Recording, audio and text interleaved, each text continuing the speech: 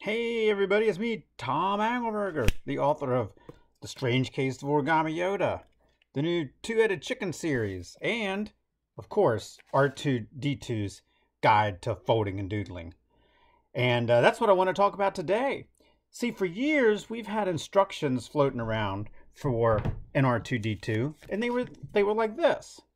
And I'm not sure I really realized that I had never put up instructions for making an R2D2 like the one on the cover of the book, which has legs that stand out from the body. So while this was a great finger puppet, and I really like it, it is nice to be able to have those legs like that. And so I've recreated R2D2, and here he is. Oh, you know what? I forgot to draw his, forgot to draw the little circle here like that. That really brings them to life. You got to have that for R2D2. So there he is. There's R2D2, and I'm going to show you how to fold him. And if you want, you can do it with foil and cut paper, or you can just do it with a piece of white paper and a magic marker. It's up to you. Either way, I think you're probably going to want to have some tape on hand. And if you're doing the cut paper, you're going to want to have a glue stick. Notice my glue stick holder here, and you're also going to need some scissors. And if you want to do the foil and cut paper method, you'll obviously need foil and paper to cut.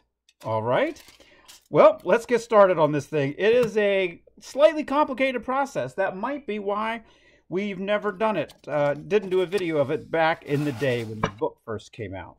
So what you need is, I just need to clear out a little space here. My desk is always a mess. It's one of the fun things about these videos is every year you get to see all the junk on my desk. And, oh, by the way, happy May the 4th. I always post a video on May the 4th every year. And this year I'm doing two. I'm doing this Art2D2, and I'm doing this three-dimensional AT-AT, all-terrain armored transport from Empire Strikes Back and Return of the Jedi, of course. All right, but that'll be a separate video. This video is going to be all about making Art2D2. All right, here we go.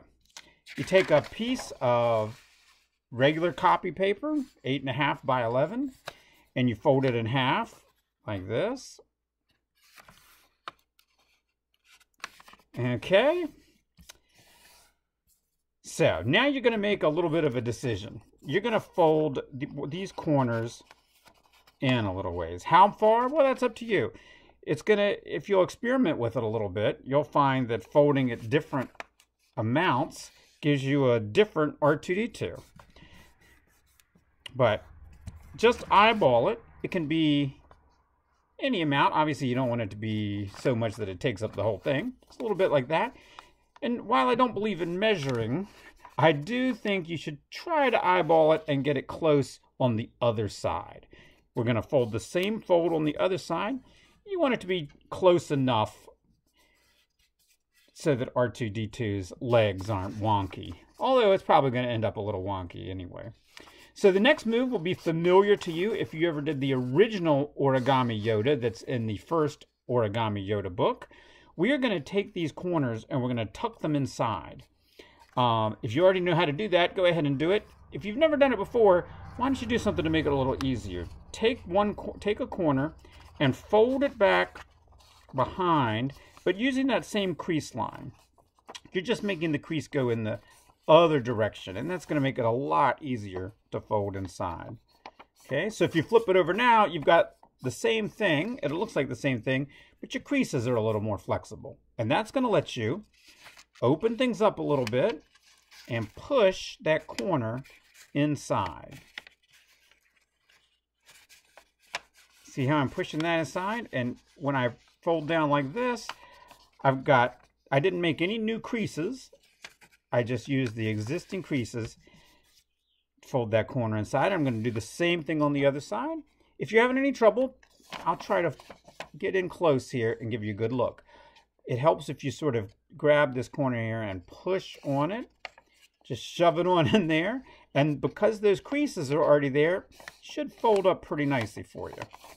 Okay? All right. Yeah, this is definitely not as easy as this R2D2. If we were doing this R2D2, we'd be done already. So if you want to look on my YouTube channel for instructions for this one, you might want to, because it is a lot simpler.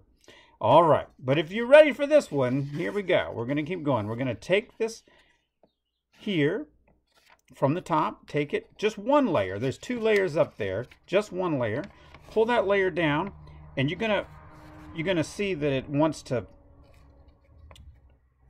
fold down too much. You don't want it to fold down too much. You want it to fold down just right so it matches up to those corners we had a little bit ago. So there's that corner, and I just made a new fold that matches up pretty close to that corner. Not exactly, pretty close.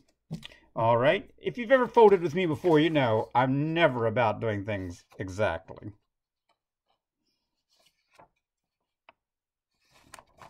All right, now we're going to flip over. Finally, an easy couple of folds. These are simple. You just take this flap here, fold it over, crease it down. Once again, you take this flap over here, fold it over, keep things straight, crease it down.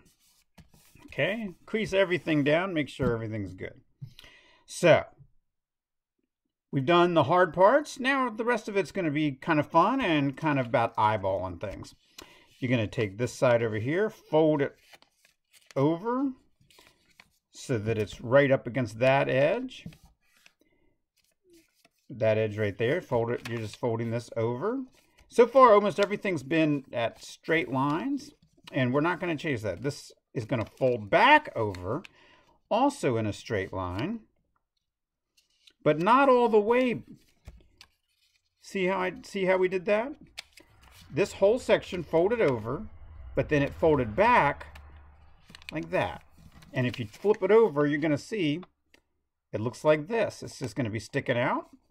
And you'll fold that corner down, and I think you can see how that's going to be R2D2's arm or leg. I'm not sure if those are arms or legs.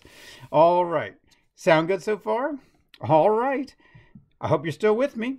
If you had trouble with that last step, watch again, because I'm going to be doing it on the other side. I fold this whole section over like this, give it a good crease here, and then I'm going to fold it back in the other direction, but not all the way. Like that. And when we look at it from the front, it looks like that. And we fold this corner back. There we go. It's actually a really good fold right where we are right now. It's pretty good for making a person with a couple of arms. You could fold these corners back here and have a pretty good Mandalorian.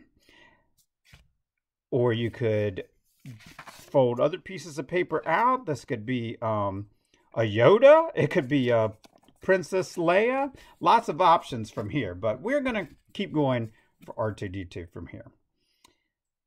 So, before we do the dome here, let me show you about getting this section here so the legs stick out below the base of the model. Okay, so we're going to flip that over again. Now, remember how we did these folds up here and they squashed down and made these nice triangles for us, these nice arrows? Well, we're going to be doing the same thing, but it's a lot smaller. Okay, so I'm going to try to move in close here so you can see. It's going to be very similar. I tell you what, if we try to do it from this side and fold this inside of here like this, it's extra difficult. You can do it, but it's a little extra difficult. Let's flip things over to the front. We'll do it on the front, and then later we'll tuck it out of sight. Okay, so let's see if we can do this. You're going to grab the bottom here, and you're going to start pulling up on it. Okay. And you're going to pull up as far as it will go. It won't go very far. Okay, we're pulling up on it as far as it will go. It won't go very far, so we squash it down when it's about as far up as it would go. And see how it made that nice triangle, just like the triangles on the back? All right, let's try that on the other side over here. And you'll see I wasn't able to complete this fold yet. That's because we've got to go over here and get one of those triangles over on this side too. Okay, and this one is giving me a little bit of trouble there. See how it doesn't want to go? Well, nobody's going to see this part, so I'm just going to squash it. I'm just going to squash that part down. Boy, sometimes people mistakenly think I'm good at origami. Luckily, these videos show clearly that I'm not. That's all right. Okay, so we take what we've done so far and we fold it back down temporarily so that we can tuck it out of sight. So fold it back down, flip it over, and then you're going to go in here and you're going to start folding it up inside the model so that it's out of sight, and those triangles are going to help you. Okay, I don't know if you can even see this in the video. It should hopefully make sense when you get to it. More and more I'm starting to remember why I didn't make instructions for this. It's tricky and a little bit fiddly, but I think we're getting there. Now, you can see R2D2 will be standing up off the ground on his legs when like that.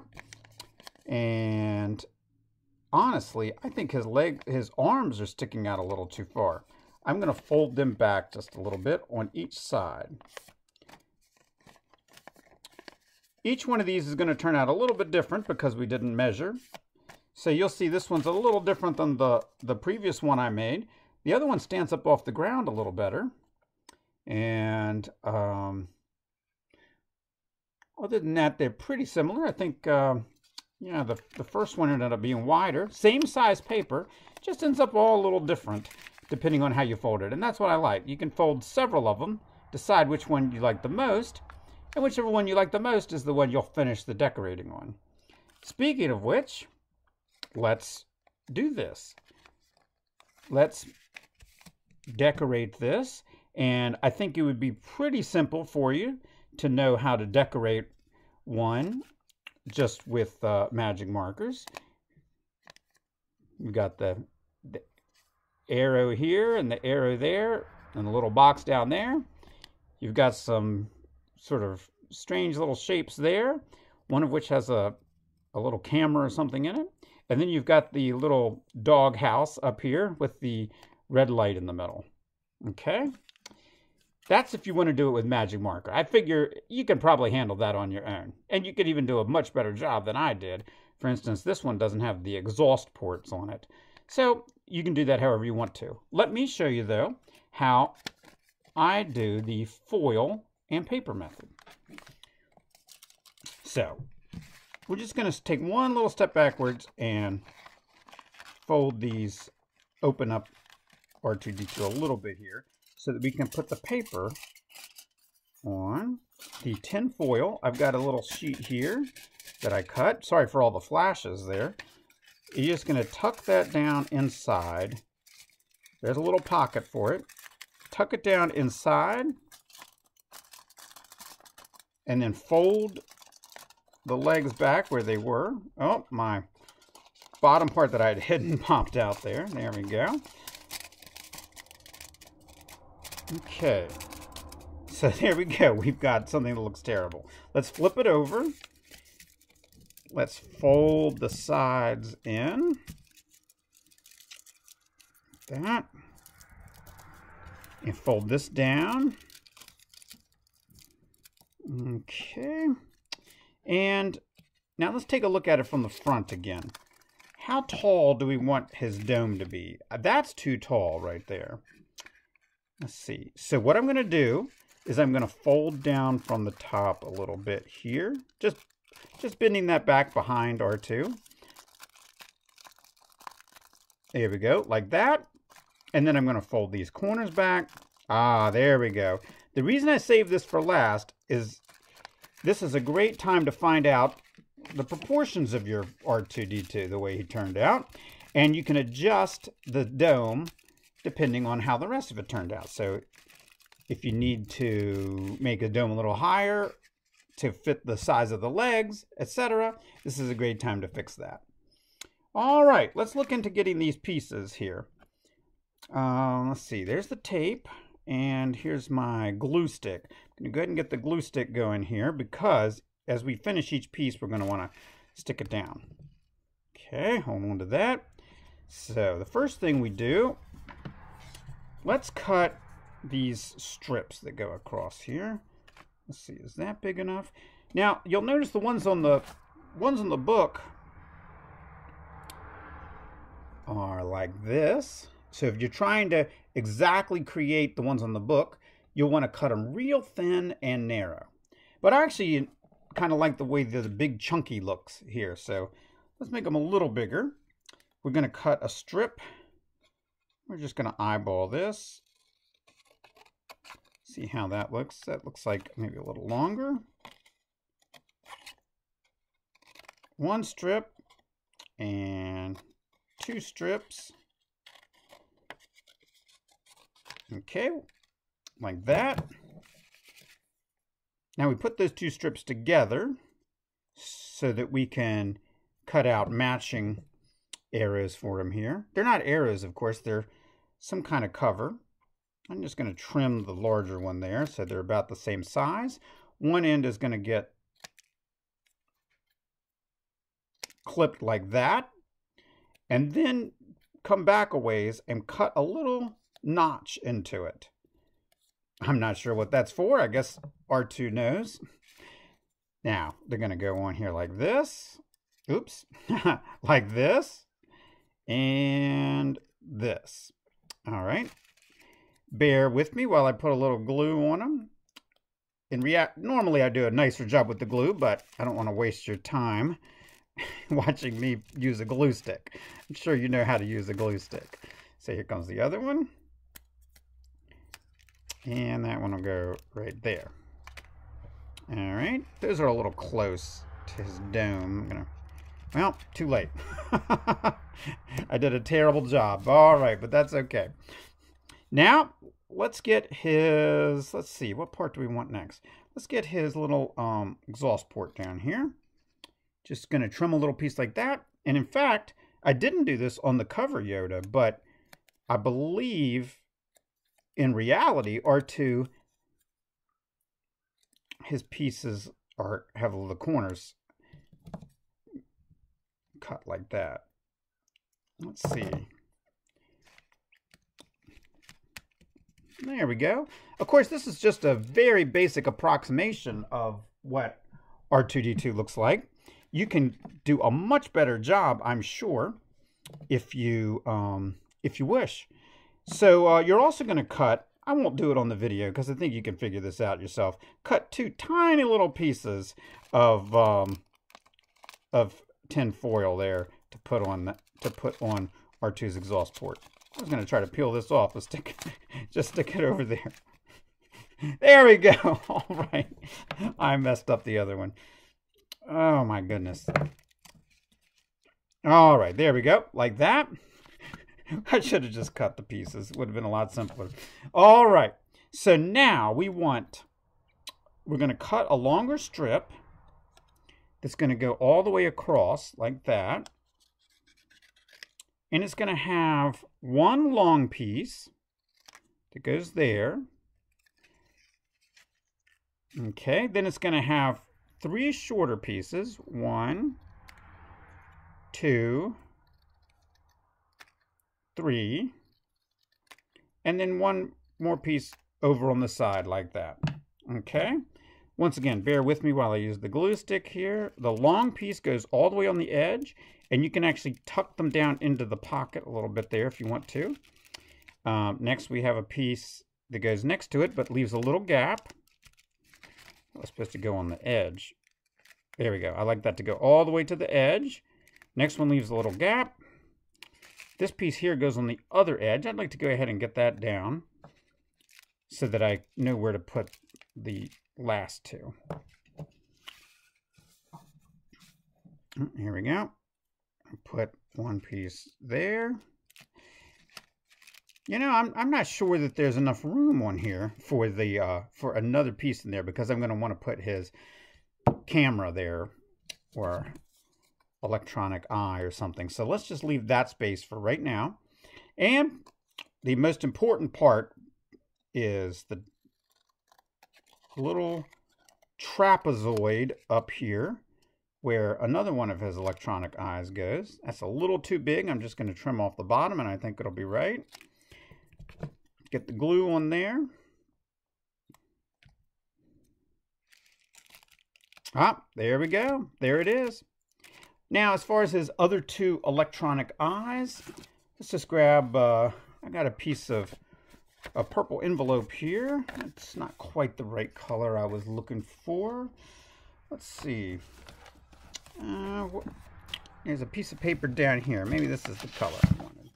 Yes, here we go. Oh, it's still pretty purple. Oh, that's all right. R2 doesn't mind. So I'm just going to cut a little bit of out of this, and I'll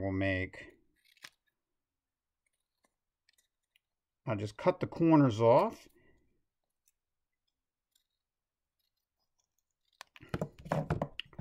And pop that little glue on there and put that there. That looks all right. I'm not sure I'm completely happy with that color, but we'll fix that another time. And then I need a little bit of red. I've got some red here. I will just trim a tiny corner off of my paper and cut out a little stop sign kind of shape here. Doesn't have to be perfect. Why? None of the rest is perfect. Why start now? You know, I wonder if this would look better if the red was up there.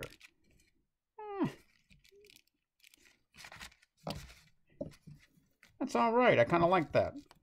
So now I need to, I pasted that right on top of the purple. Let me make another purple. You can do this however you like, of course.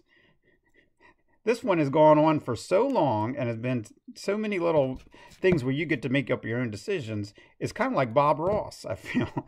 It's kind of like a Bob Ross program. You can have happy accidents and happy trees and hopefully a happy Art2D2. Well, there he is, folks. Art2D2 coming at you. Let's see if he looks anything like the guy on the book. Not too shabby. He does. You can make him that little arm if you want to. And I believe one of our super folders, Superfolder Stingray, doesn't Superfolder Stingray have a video of how to put an actual light inside your R2? Superfolder Stingray is pretty amazing. So check out Stingray's YouTube channel for that information. For now, I think I'm going to sign off. I'm going to go make the video to go with this one, a video about the AT-AT. I hope you guys had a great May the 4th. If you're watching this on another day, I hope your day was great. If I can find the Origami Me, I will say, may the force be with you, always. See you next time, Superfolders.